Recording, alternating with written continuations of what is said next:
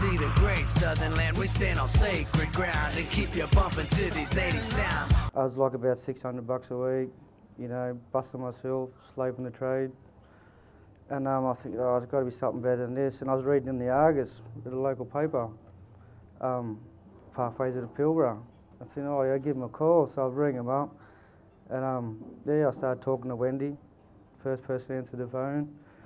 She says, oh yeah, just come over, fill out the form, do a little bit of training, done the training. I waited a little bit, done an interview with Monadelphous company, and I went all right in it. I was a bit nervous and stuff, but yeah, got through it. And at the end of it, he said, oh, when can you start? I said, as soon as you chuck me on the plane. Yeah, and I got over there and I just sat down, ass up. First month's paycheck was about 11 grand, 12 grand. You know, I felt really good.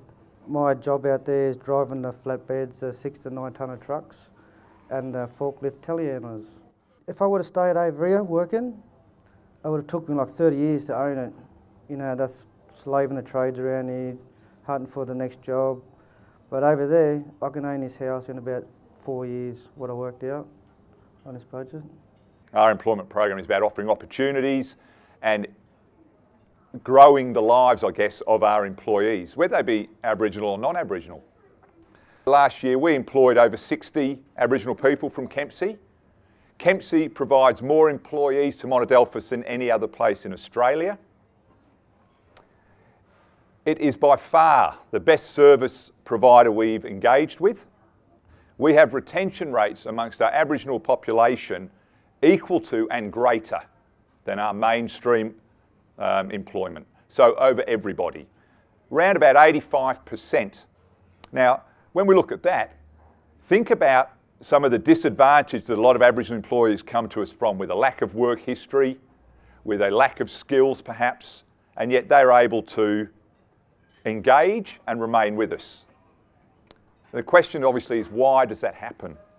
And it's quite simply because of the program that Wendy and Brad have established over here, because they're realistic with the people who want to come and work with us, because it's not an easy game working in the remote areas. The pre-employment program is the key to the success of the employment, because it builds in not just work skills but life skills.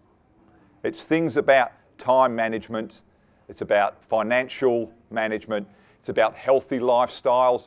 The industry we're in is about setting you up for life, and you can do it. Ray's just pointed that out.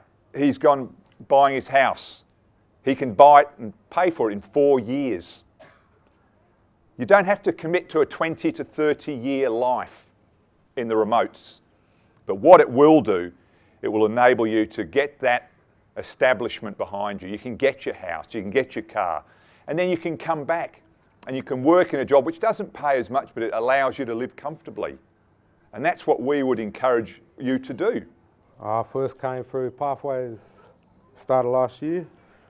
Yeah, just talked to them and then they put me through some training. So I started with Monadelphous November last year. Started out as a TA. About 4 or 5 months later, they promoted me up to a plant operator. So I just operate the trucks, telehandlers and forklifts at the moment. So yeah, I enjoy working with Monadelphous.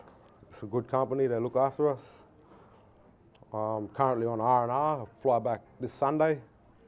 Then I'm doing a week's course in Perth, doing my basic rigging. So they put me through that as well, that's another ticket for me. I'm Rosalind Mosley. I'm a very, very proud Dunghutti woman. I like to acknowledge my past and my present and the future where it's taken me in my journey. I'm a mother of 4 children, and I'm also from a teaching background from early childhood. I took a challenge personally. Looking at those trucks in the mine, my legs were going real jello. Same as most of my other 2 girls there. I'm just going, oh God.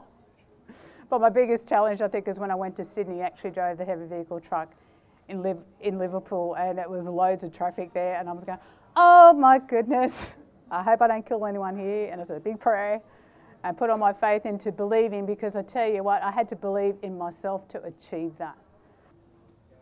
I went and approached Brad and Wendy, and yeah, they gave me the rundown on how to get into it, what I needed to do, what tickets I needed, all that stuff.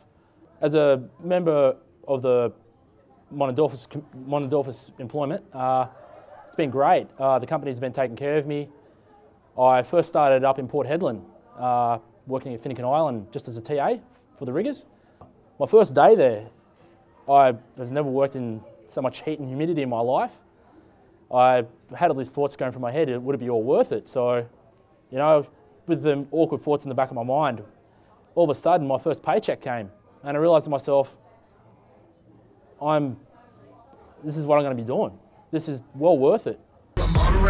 All the cool res, can you hear me? All the longas, all the mountain guys, all the bummer, can you hear us? All the one guy, all the amateur.